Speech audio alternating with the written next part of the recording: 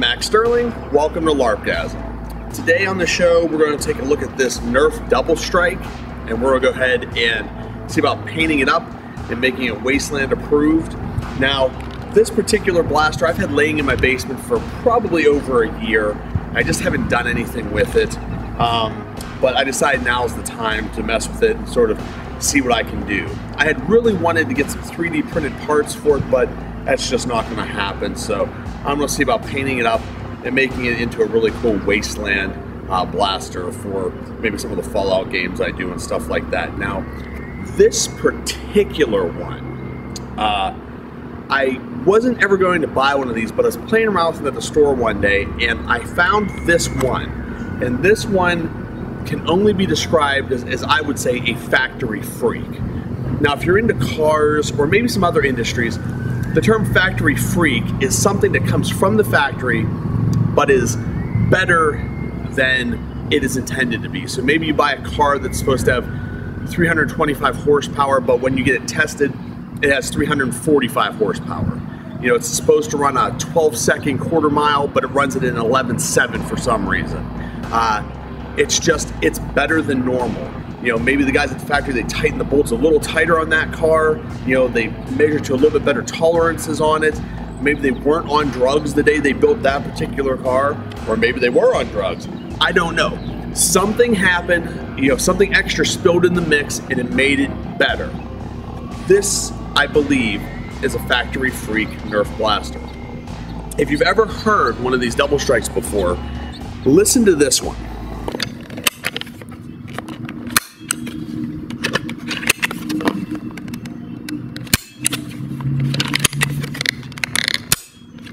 Do you hear how hard that is hitting?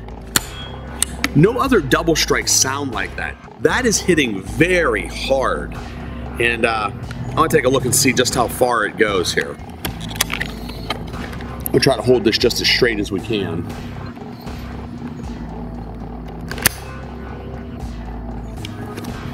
So hopefully you can see where that landed. Now, my shoe size is 1 foot. In our system of measurement, I don't know how many centimeters or anything that is, but let me go and pace it off from where I shot here and see how far it is.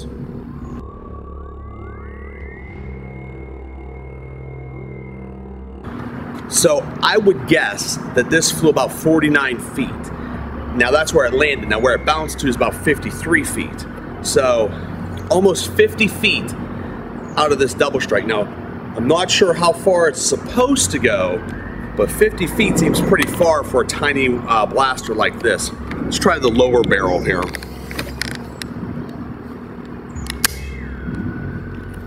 Now that wasn't as good. I would say that's probably more like 25 feet. So because this blaster is already so awesome, I really hate to crack it open, so I don't think I'm going to. I think what I'm going to do is paint it with it completely intact, and I'm going to use a little bit different painting technique than I've done before. Normally, you sand it down, you spray paint it, use the vinyl paint so it sticks real well. What I'm going to do is, I think, just sand it down a little bit and paint it with a water-based, just simple paint, and then I'm going to hit with polyurethane, and hopefully that seals it in and gives it a weathered look.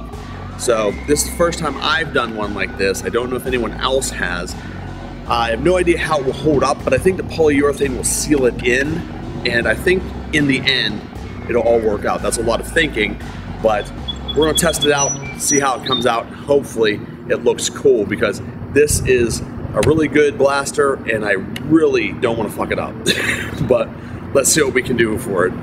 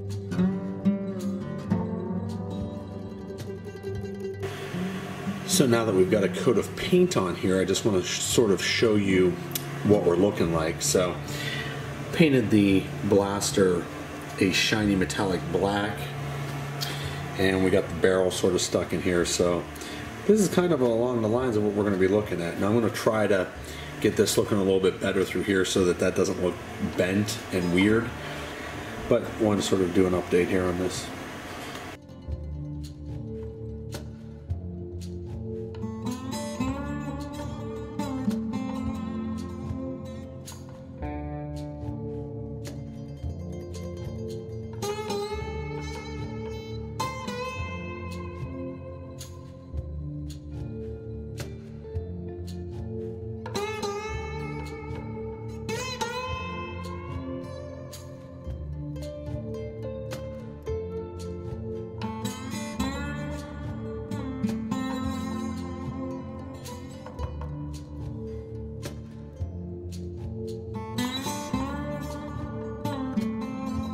And this is basically the halfway point. So if you're playing a modern or like a Western genre of game, this may be where you want to stop.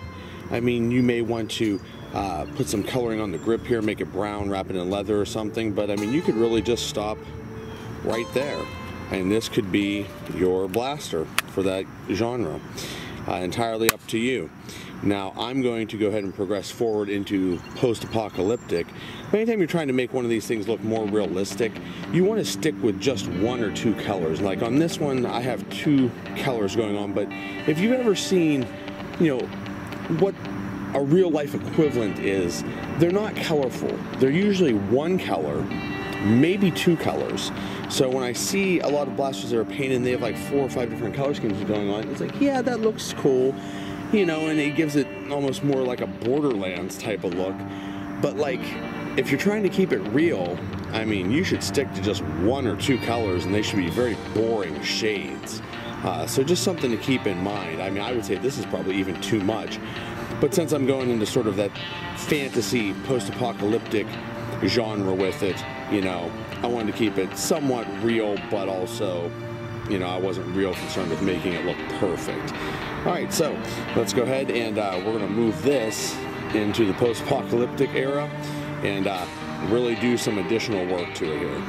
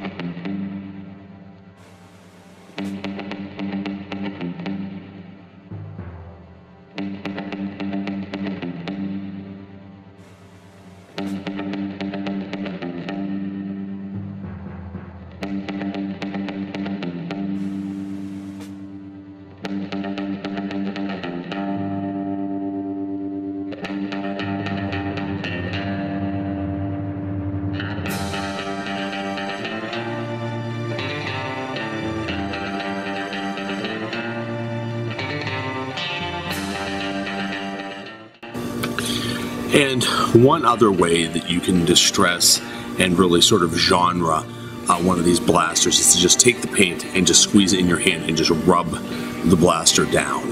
But you need to decide how far into the apocalypse are you and what kind of apocalypse is it. If you haven't seen my video on that, you're going to want to check it out. But if you're just some dirty, greasy mutant that found this thing laying, you know, out in a field or something, it's going to look a lot different than if you're some sort of mercenary working for a faction shortly after the fall, or if you're somewhere in the middle.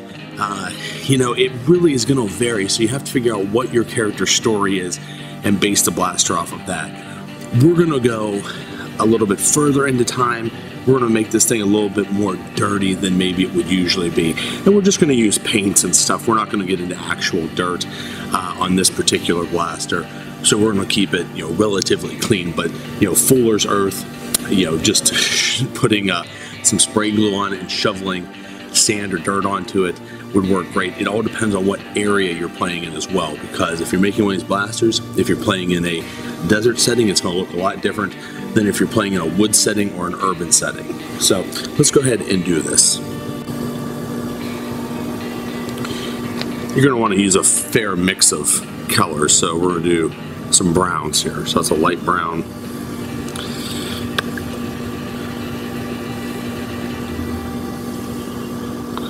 Maybe some burnt umber or like a chocolate.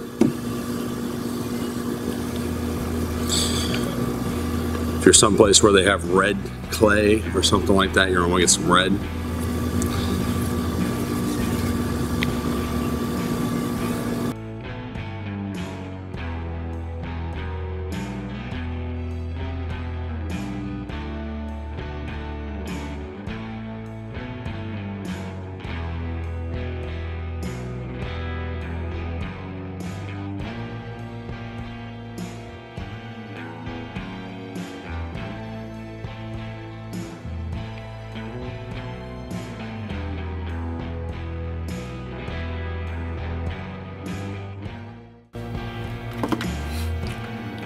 So now that the blaster's had time to dry, it's looking pretty good. I can see there's a couple places I'm going to want to touch up with some paint because the brighter paint has shown through.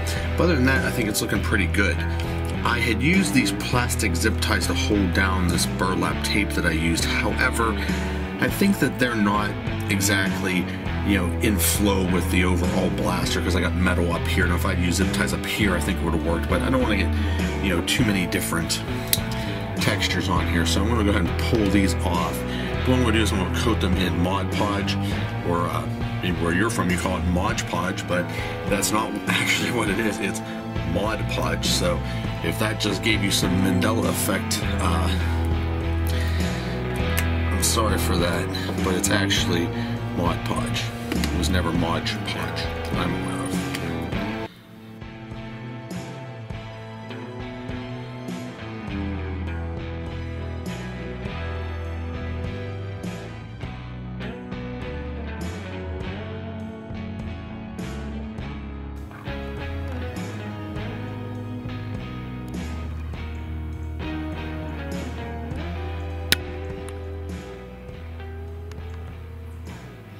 And here's our final result.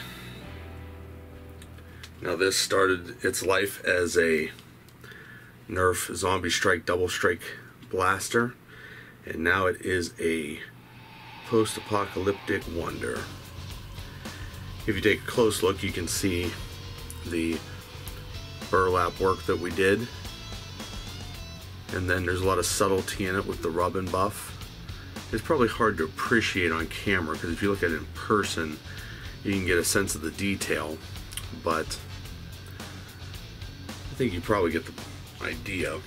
And of course, obviously, it does still work.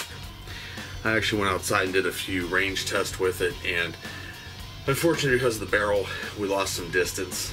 This was shooting average around 55 feet before.